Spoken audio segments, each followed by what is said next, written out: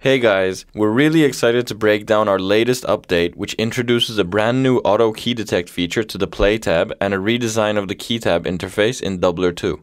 We've kept all of the great key features from the previous version, such as the ability to sing in notes and for Dubler to suggest matching keys, but we've added some significant improvements.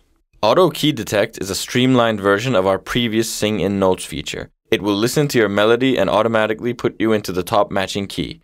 Better still, this feature is available in the Play tab, making it easier and quicker to log into the right key and start making music. The Key tab has also been given a major facelift. The same principles remain of choosing a selection of notes, either through singing or manual selection, and being presented with a range of matching keys.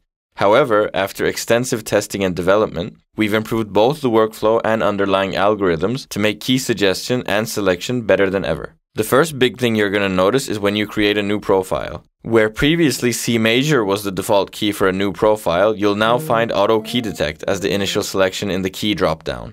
When Auto Key Detect is selected, all you have to do is start singing and Dubler will automatically identify and apply an appropriate key.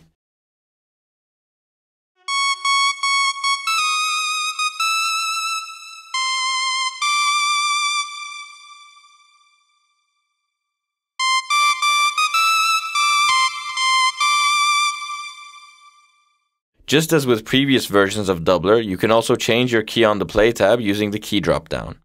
In this list, you'll find Auto Key Detect as a selectable key. Choose this option anytime you want to rerun the auto key detection process. Many musicians in our community have described Auto Key Detect as a powerful tool for songwriting, as it allows you to come up with a melody before locking yourself to a scale. Additionally, you do not need thorough music theory knowledge to determine your melody scale. However, if you want to get more in-depth, head over to the Key tab to see what's going on under the hood of the key detection process. In the Key tab, you'll see the Sing in Notes feature has been updated to Key Detect.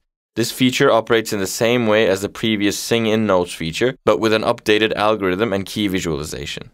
After singing in notes using Key Detect or changing the selection by clicking the pitch wheel, Dubler generates a list of suggested scales to match your note selection. You can then click the play button to the left of the scales under Suggested Keys to hear all of the notes they include. With the update, a new filter has been added to the scale suggestion list to help display the most common scales. This is the simple option. If you wish to view more advanced scale options, toggle to Advanced. By hovering over the different options, you can now see what this restriction would look like on the pitch wheel. A simple click on the scale will apply it and redirect you back to the Play tab, speeding up workflow.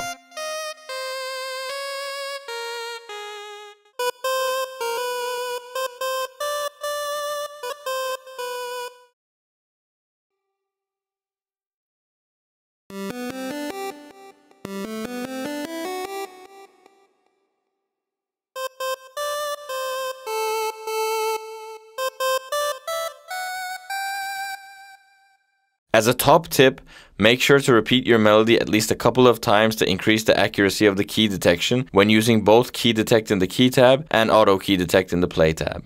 We developed this feature based on feedback from our users, and we're always interested to hear more. So if you have any features you'd like to see in future updates, be sure to let us know.